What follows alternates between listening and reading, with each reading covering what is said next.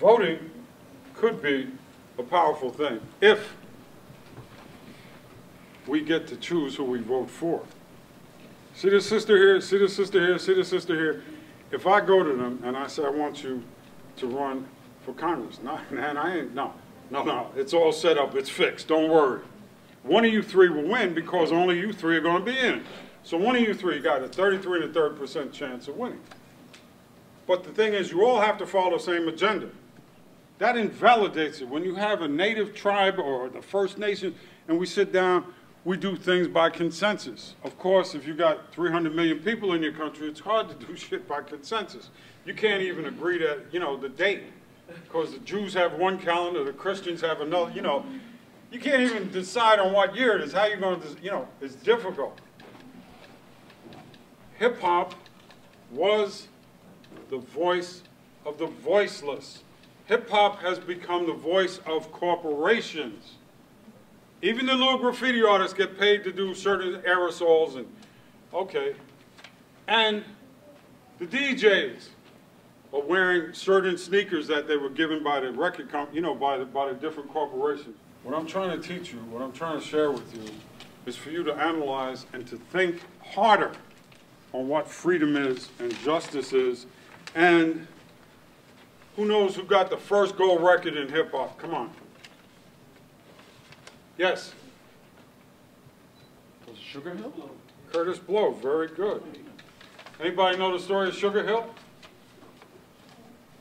Anybody? Sugar Hill the place? Sugar Hill Gang. No, Sugar Hill in Harlem. No, Sugar Hill in Harlem is where they got the name, because the sister Robinson who put that thing together. Well, anybody know how to do the beat for Sugar Hill? Louder, louder, louder. That's it, right? Big Bang Hank or whatever. That's erasable. All that stuff was co-opted from Kaz. Grandmaster Kaz, who was the one of the MCs in the Cold Crush. Why do I ask that question? Because all the way back then they were ripping people off.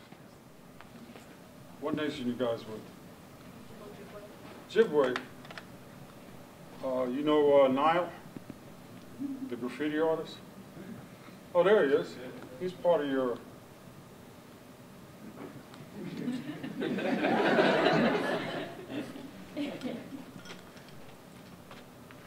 Keep going. How the hell I get all those nods and... Keep going. Dance. I'm sorry. Keep going. I was trying to show you early hip-hop. Look. Stop right there. Back up. Back up. Okay? We went from fight the power to that. Now, fight the power was essentially about gaining control over your community, gaining control over your economic base, and I don't care who you are, I don't care how radical, how extreme, how Christian, how Jewish, how Muslim, however, unless you have a link to economic power, your people are going to suffer. So when Public Enemy talked of fight the power, they were talking about fighting the institutions that were corrupt within their communities, the school boards. It all starts with the school boards. You misundereducate Lauryn Hill, or you undereducate, or you tell them a bunch of stuff that ain't true about science, math. Anybody ever see a map of the earth and you see Africa looks like this? Look at the size of Africa and look at even to the maps. Anybody aware of what I'm talking about? Anybody?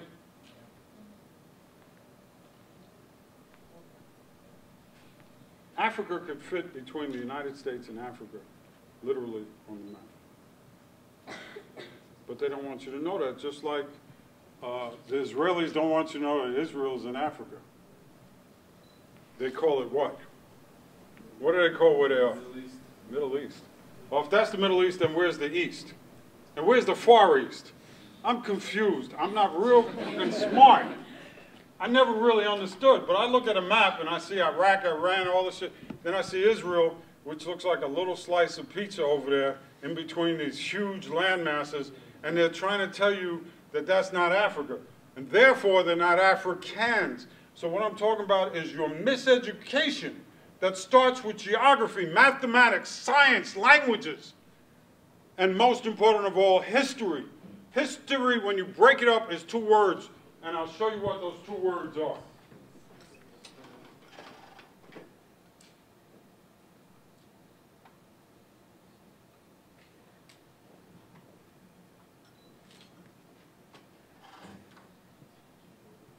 Now, I'm not a big fan of Osama bin Laden. I'm not a big fan of anybody that takes a bomb and blows it up on a school bus full of children. I'm not a big fan of anybody that attacks children and women and non-combatants.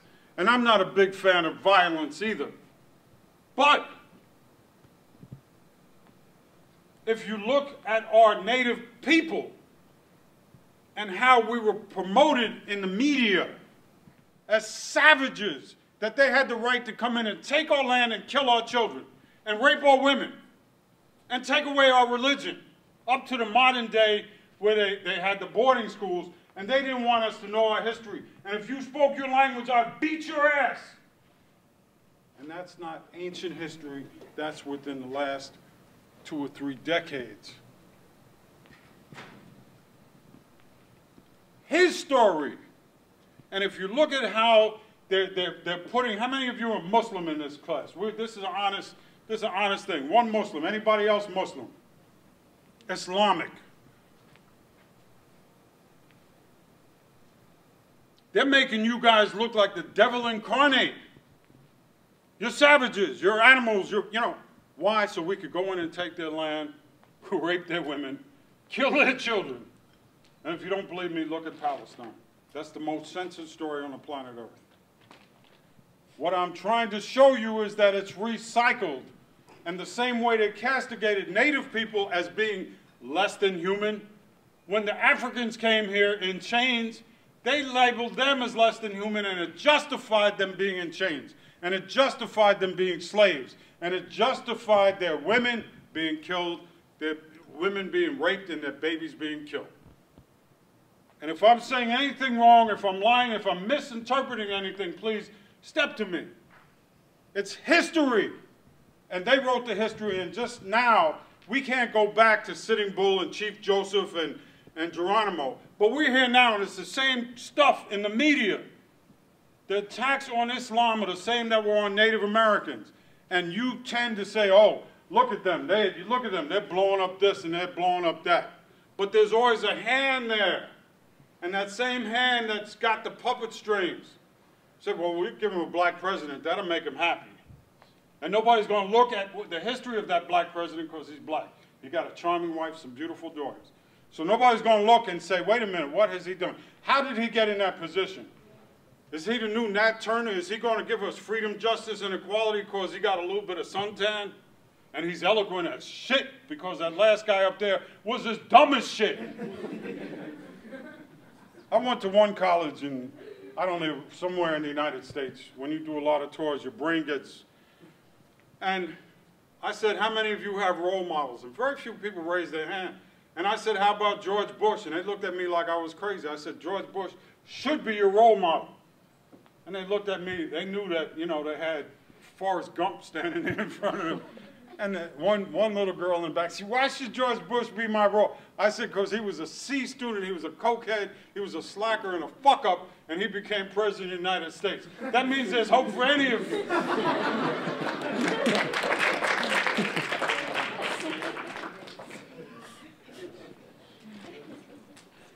Back up. That's the ugliest picture. Back up. That's the ugliest picture I ever took in my life. That's the ugliest picture I've ever taken in my life. Except the one of Lil Kim that I'm about to show you. With the blonde hair and the blue eyes and the fake tatas, okay? But,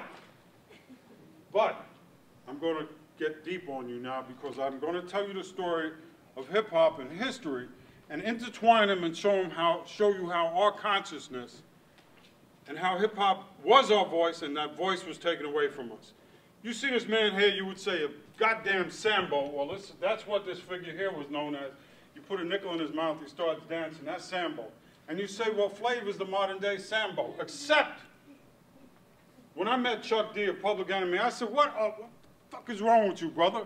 Why you got that jackass there with you?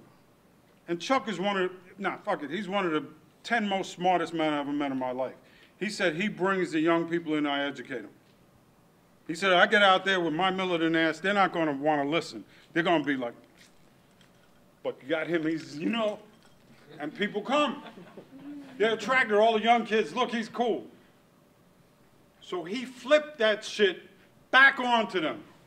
He flipped that stereotype back onto them. And I've been in there, I've been in his house, I know the brother, I know his heart, and he's a good brother. But he used that Sambo shit back because Sambo was something that America created. To do what? To make the black man look less than human. And if he's less than human, you can rape his women, kill his babies, and take his land. In other words, do you see a Patton Foreman?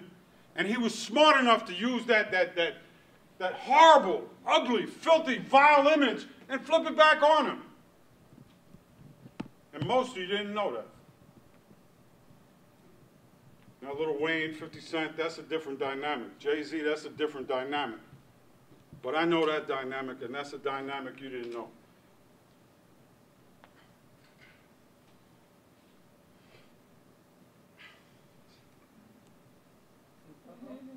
When I met her, she was chocolate brown and a beautiful little sister.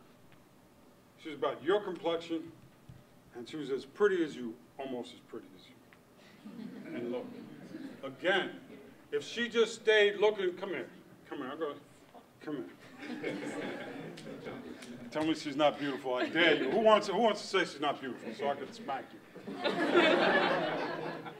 Okay, one of the beautiful things about her, she's all natural. What you see is what you get. Look at her, she's beautiful. But she couldn't sell 3 records dressed and looking like that.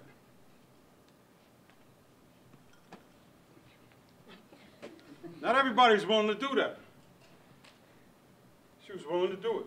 Why? Because she understood the consciousness. The people behind her understood the consciousness. And what I found out about the sister, which is kind of crazy, and I didn't know, because I had her in the studio. We spent $35,000 to do a shoot. The hair, the makeup, we had a grand piano, all that stuff. And I was watching her get dressed, and I'm looking at her, and she's trying on these clothes, and she's looking in the mirror, and I'm like, holy shit. And I'm talking to her, and she's like, she got the mind of a 9 or 10-year-old child.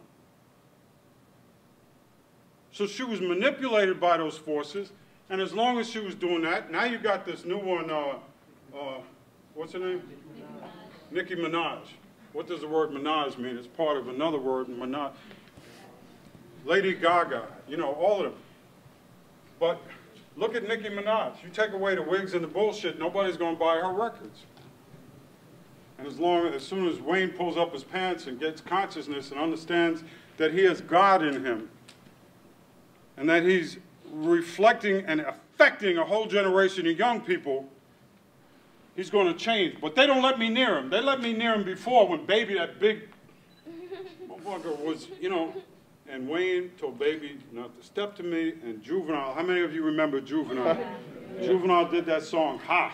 How many of you remember Ha? You went to the projects and you couldn't get a Ha. You know, you saw that girl and you know, Ha. You think you're a pimp and, you know, Ha.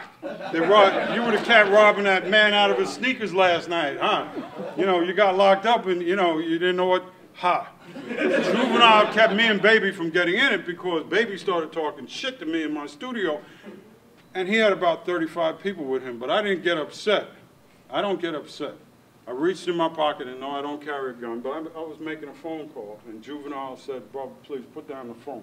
He told him, he said, "You in New York, you ain't in New Orleans. He'll make a phone call, you have a posse of apes out there. You don't want to do that." Boom, woo. She said, "No, shut the fuck up." And Baby shut the fuck up, went in the room, and left me alone, and I did what I had to do. See, I bring a different dimension. There's other cats photographing people, but ain't nobody like me.